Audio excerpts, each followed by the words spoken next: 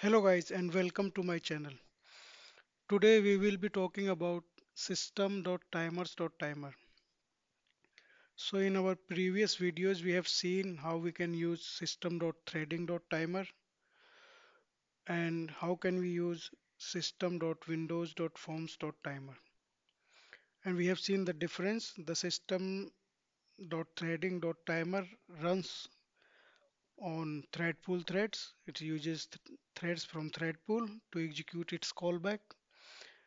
And we saw that System.Windows.Forms.Timer runs on the GUI thread. It always runs on the GUI thread. So if you block your GUI thread, the timer will not fire the event, will not raise the event.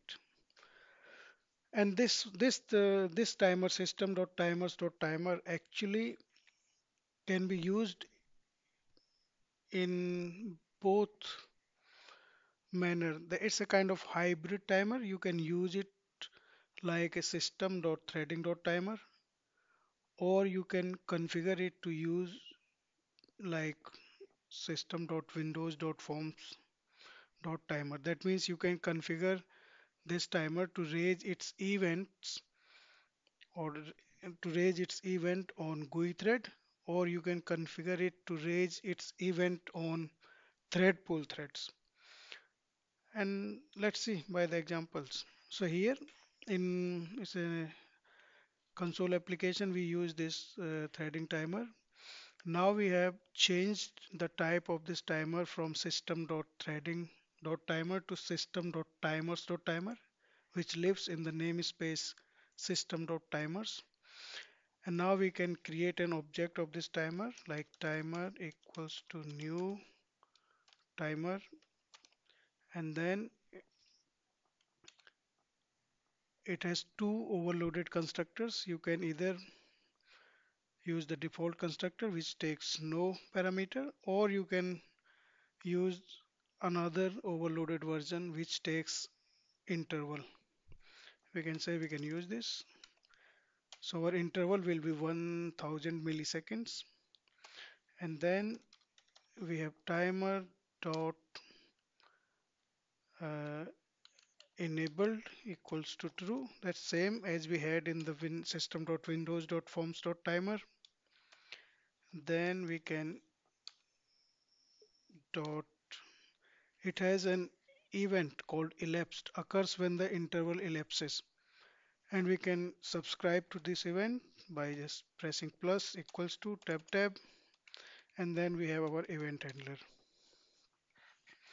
here. And if we can print some messages, cw, let's see.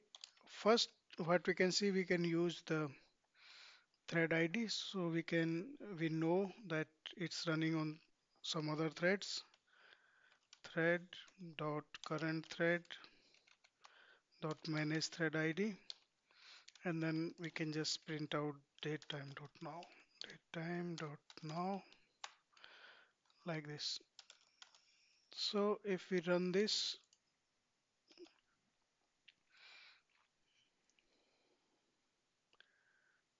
let's see, yeah, main thread was, yeah, and then it's running on thread 4 from thread pool.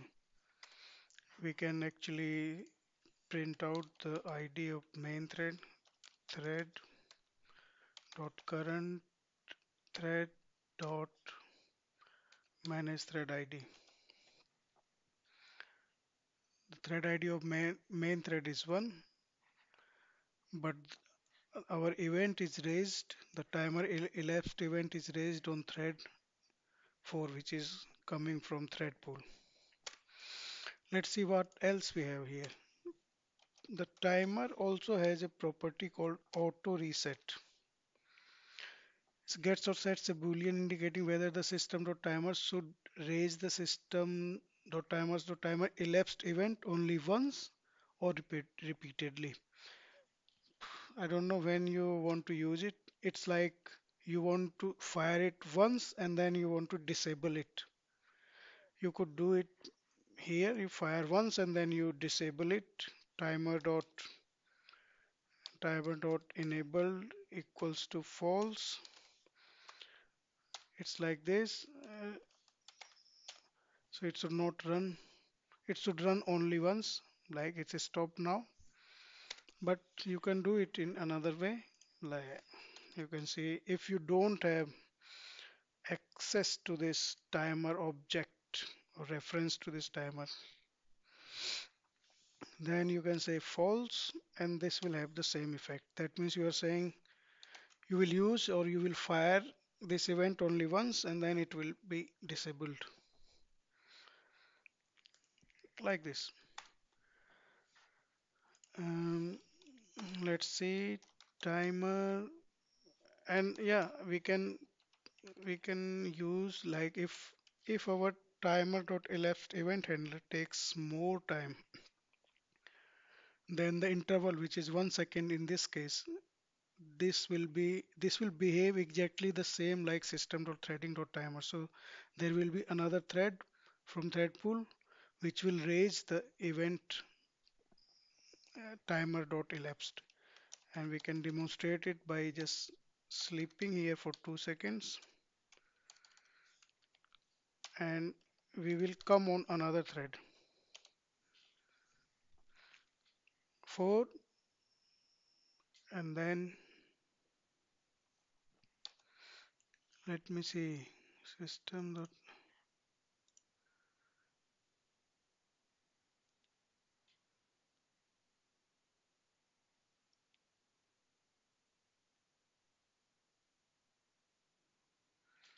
why don't we come here?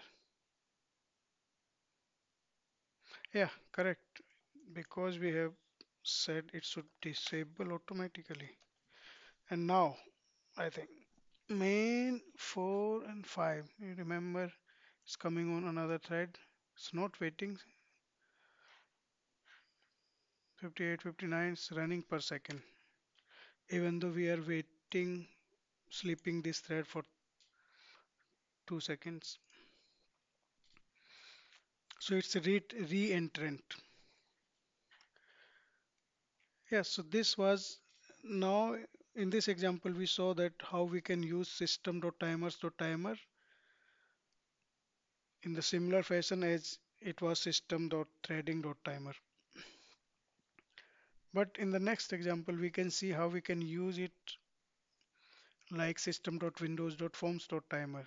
And for that, let's go to our, I have created a simple WinForm project, and we can set it to be our startup project. And there we have,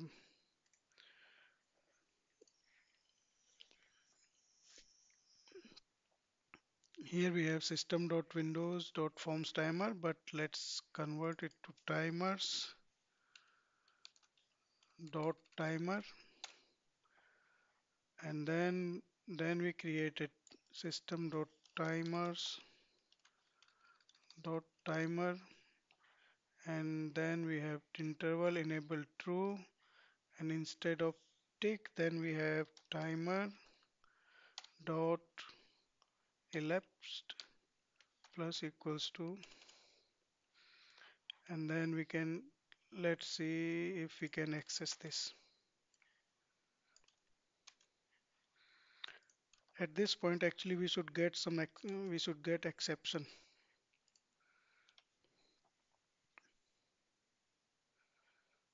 like, yeah, cross thread operation, because now it's running or it's behaving like a System.Threading.Timer. So this event is raised on thread pool thread. We can configure it so that it raises this event on GUI thread, and what we can do, we can use this synchronizing object. We can tell it that it should synchronize the event, or it should marshal the event on the GUI thread, and it will pick this GUI thread from this. And this synchronizing object is of type iSynchronize invoke interface, and this is the reference to our form1 object, and form1 derives from form derives from container control derives from blah blah blah, and then it derives from control, and in this chain the control actually implements isynchronize invoke interface. And now what will happen if we run this now? It will not crash, because if you see, it's printing the ID, which is one GUI thread ID, and now it's printing the time without crashing. And actually this behaves, it's behaving exactly in the same fashion as System.Windows.Forms.Timer. So it will block, if you block this thread, that your GUI thread will freeze. If we say thread.sleep for 5 seconds, then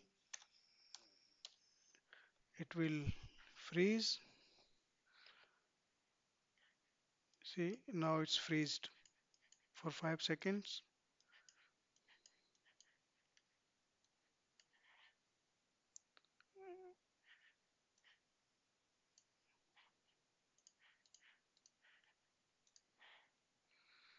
like this. So nothing actually happened. So it was freezed forever actually, because we were doing we it was fired from the constructor. Yeah, so do you get the idea? So System.Timers.Timer is a timer which can be used like in both ways, like System.Threading.Timer or System.Windows.Forms.Timer. I think that's it for System.Timers.Timer. If you have any questions, please write in the comment section. And that's it for this video. Goodbye.